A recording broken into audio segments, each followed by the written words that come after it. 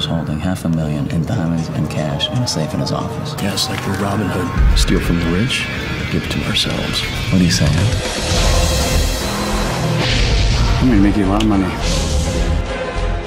You want to see your cousin alive?